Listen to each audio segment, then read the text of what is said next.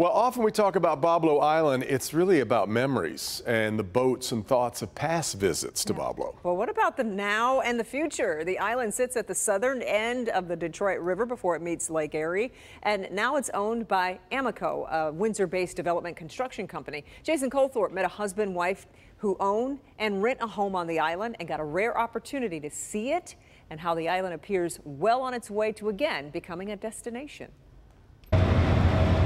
Getting to Boblo Island is much different now than in its heyday.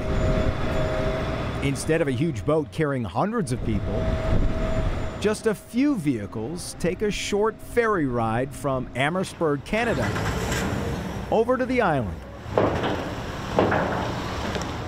Boblo, which is now known as Bois Blanc, is private, but it is certainly beginning to bustle again.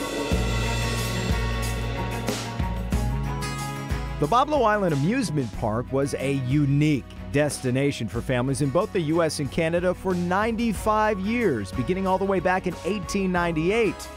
Since it closed in 1993, though, it's drifted away into Metro Detroiters' memories. But some of the old sites are still there, waiting to have life breathed back into them.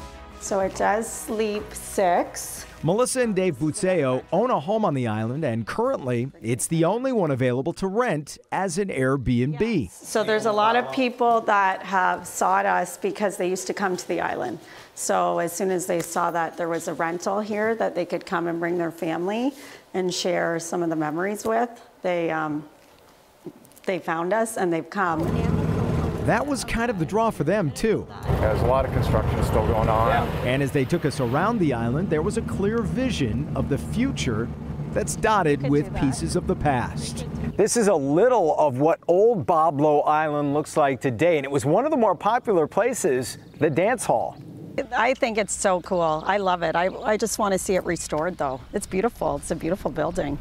Across from the dance hall and lining the marina are several lots already sold and ready to have 220 homes built to go with the 150 that have been on the north end of the island for years. Just down the road from there is the lighthouse and the restored blockhouse that was used in the War of 1812. What does it add to the island now that people live here? Is it just almost like having a piece of history in your backyard? Yeah, it's nostalgic, and it's the old with the new. To me, it's so cool. You'll even spot the boat ramp that was once the main entry to the island. It's really eerie to see it so overgrown and rusted out now, because you can really see how when people got off the boat and arrived here, almost how welcoming this was and what a nice little area this would be to arrive at Boblo Island. Yeah, it's a perfect day to paddleboard or canoe. There is still plenty of nature to explore, and even some endangered species that call the island home, joining more and more families there every day. We see the potential, so we're going to be able to watch it grow. Yes, so excited. Every time I'm here, I'm like, I can't believe this. I can't believe this is Boblo, and I can't believe I'm here. Wow. Well, thank you, Jason. Amico told us the blockhouse, which goes back to the War of 1812, has several artifacts on display that have been found over the years on the island. And for more information on Amico's plans for homes on the island, head to clickondetroit.com. We've also put a link to Melissa and Dave's Airbnb, by the way. They said they get renters from everywhere who comment on how much they love Boblo.